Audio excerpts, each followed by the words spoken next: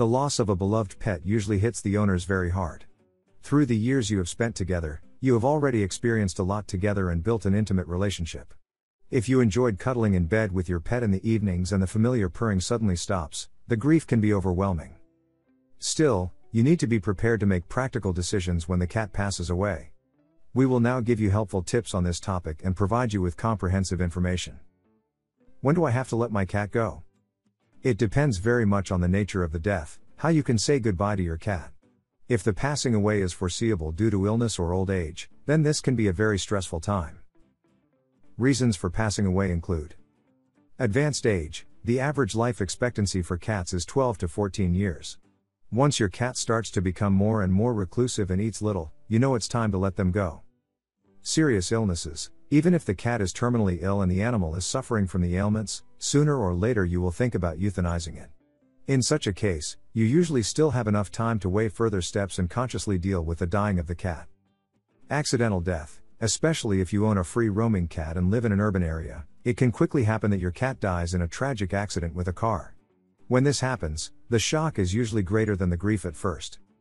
Acute complications. In case of poisoning or complications during surgery, it can quickly happen that you have to say goodbye to your cat. When should I have my cat put to sleep? Unfortunately, not every cat has the possibility to fall asleep peacefully in its basket forever. If the cat's suffering becomes too great, for example due to illness, you should try to evaluate the situation as objectively as possible. If the suffering of your cat is prolonged because you are afraid of loss, it is understandable from a human perspective, but does additional harm to the animal.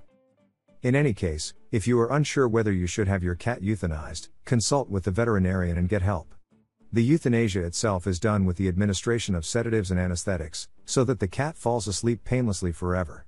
If you do not want to go alone, because you are afraid that it will overwhelm you, then take a trusted person with you to the vet and be comforted. Where can you bury your cat? The question of what to do with the beloved pet presents the owner with a difficult decision. If the cat is euthanized at the vet's office and you do not express any other wish, it will be sent to the local rendering plant. Options for burying the cat yourself include burial in the garden. If you own a plot of land, you can bury your cat there. Surround your cat with a rotting material, such as a cardboard box. Crematorium. If a grave is not an option for you, there is the option to have the animal disposed of at a crematorium and have the ashes placed in an urn. The cost is usually based on the weight of the cat. Pet cemetery. If you don't have your own yard, then you can also rent a grave at a pet cemetery. In any case, you should not get the idea to bury your cat in public space. This may result in a fine. Say goodbye to the cat and cope with the grief. Every pet owner grieves differently for their deceased loved one, and the loss always leaves a huge void. It can help in coping with the grief if you share with other pet owners who have already gone through it.